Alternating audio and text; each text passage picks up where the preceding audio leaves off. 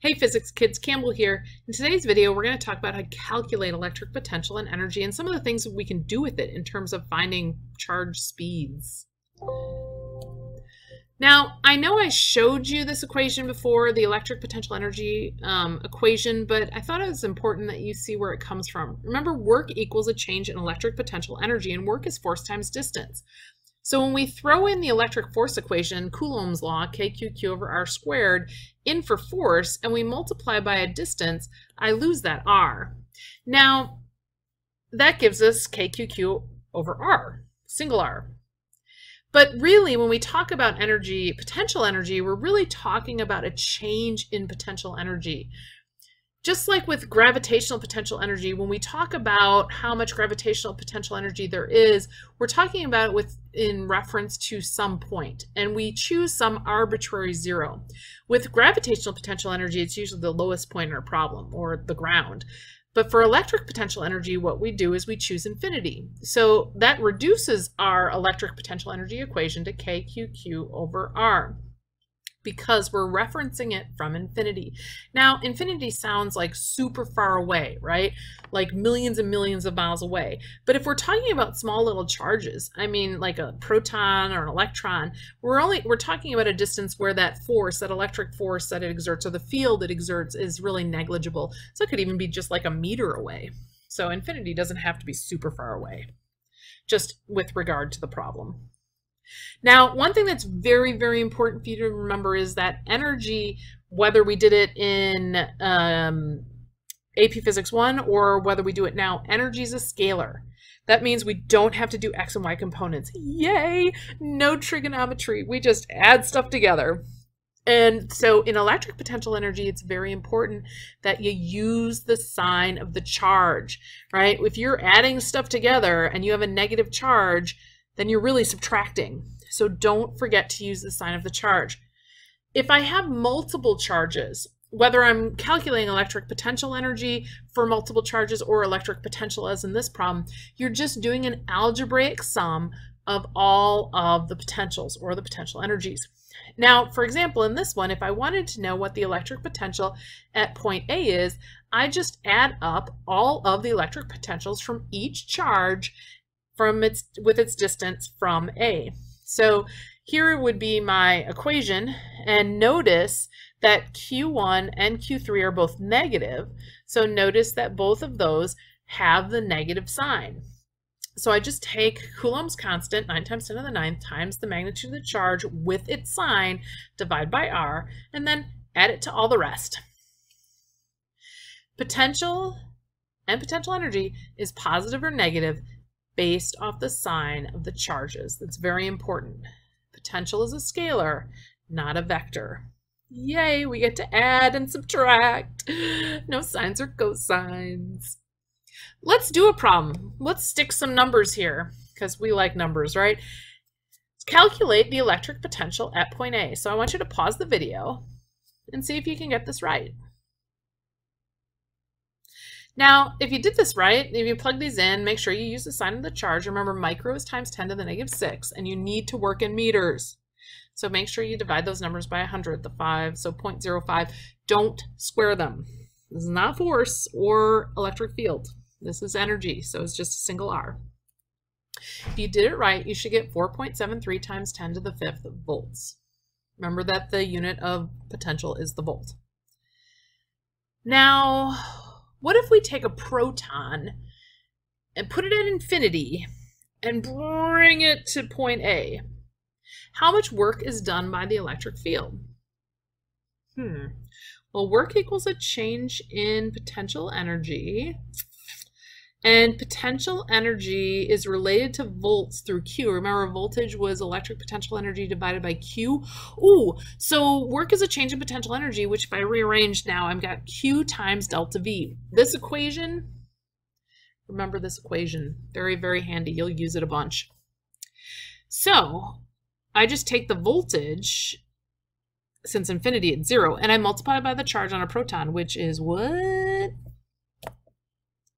1.6 times 10 to the negative 19th. Now, I know we're doing final minus initial here, but this work is negative. Why? Why is it negative? Well, remember that our voltage we calculated at point A is positive. I know it's hard to believe, right? Because we had two negative charges. But the voltage at A is a positive voltage. So does a positive charge want to go to A, right? A proton's a positive charge. Does it want to go to A? Absolutely not. So we're going to have to force it, which means the electric field is doing negative work. The electric field is pointing away. So it doesn't want to come. So that's why it's negative. I know we didn't get that from the calculation. So when you do your calculations, look at what's happening. Is the charge going where it wants to go? If it is, then the work will be by the electric field is positive. If it's going in a direction it doesn't want to go, because it doesn't want to go to an area of positive voltage, then that electric field has to do negative work. All right, I have a question for you. In the region between the two charges, so region 2, the electric potential is what? Always positive? Positive at some points, negative at others, or always negative? Well, if you said positive at some points and negative at others, you're right, because remember you're doing a sum, a scalar sum, an algebraic sum of KQ over R. So when you're over here, right, you're going to have a positive voltage, and when you're over here, oops, you're going to have a negative voltage. I don't know what that is.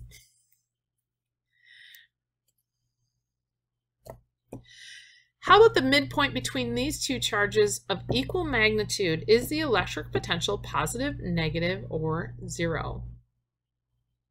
Well, because these are equal charges, hopefully you said zero. The midpoint between two equal but opposite charges is zero for potential. Is it zero for electric field?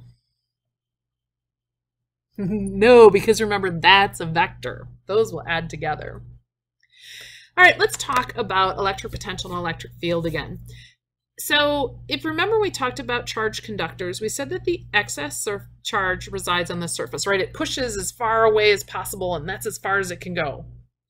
And we said that the electric field inside a conductor, a charged conductor, is zero. And in fact, if we made a graph, the graph would look like this. So inside our conductor here, as we go from here to here, the electric field is zero. When we get to the surface, we have a maximum of KQ over R squared. And then as we go down, and that R squared would be this R. And as we get farther away, we decrease by an inverse square. What about electric potential though? Remember, electric potential is a scalar. So is it zero in the middle? I mean, the electric field is zero. Well, if you said no, you're correct. It's scalar, so it adds up. So all of the potential inside that charge will add together. And in fact, it's constant. Right? As you move away from one charge, you're getting closer to another.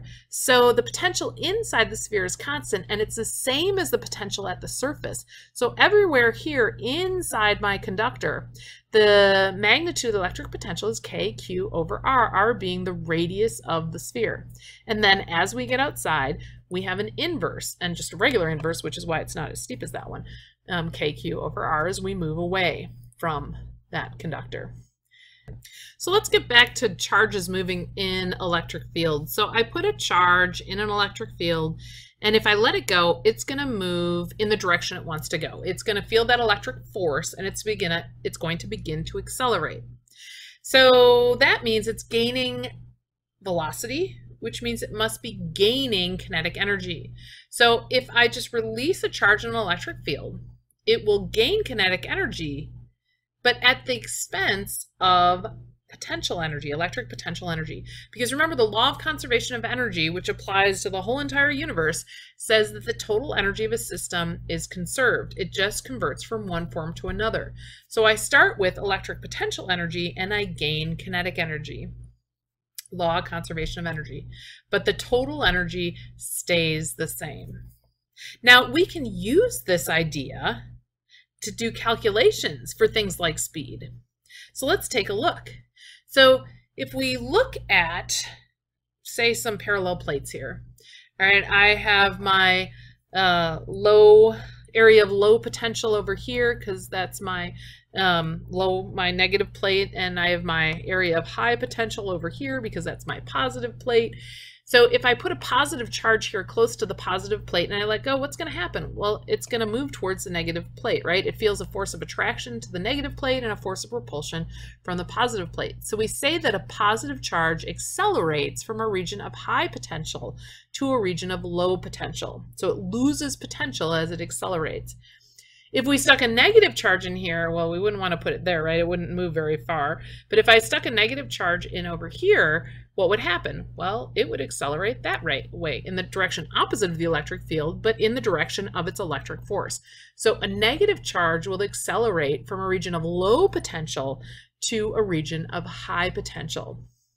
Now, if we want to calculate energy and work for plates, right? If we are change in potential, so the potential difference between the plates is the change in potential energy per Q, which gives us this equation, which I told you is important and not to forget it just a couple minutes ago. Don't forget that equation. So work is equal to Q delta V. Now, work is force times distance, so we could also plug in this equation. If you remember, before we talked about the electric force is equal to the charge times the electric field. So we could plug this equation in for force, because remember, we can't, with plates, we can't use that KQQ over R squared thing.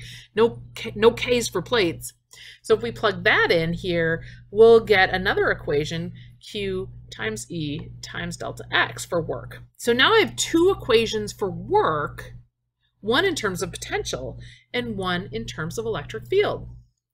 And that can be helpful when I'm doing some calculations. So for example, I have an electron which acquires a certain amount of kinetic energy when it's accelerated by an electric field.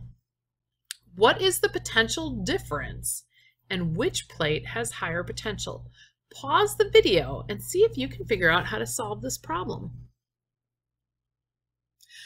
Well, work equals a change in kinetic energy, right? All right, so we know our kinetic energy, and I want to find potential difference, which means I need to use the work is Q times delta V equation. All right, so work is equal to kinetic energy, so that's 7.45 times 10 to the negative 17th. I divide that by the charge on my electron, which is 1.6 times 10 to the negative 19th. You don't need to use the negative. Here, we're just looking at the potential difference, and you get 466 volts. Now, which plate is the higher potential? Well, two ways to look at this. Where does a negative charge want to accelerate? It wants to accelerate towards the positive. So I would say B. Also, remember, electric field lines point from positive to negative, which is another determination that this is positive and this is negative.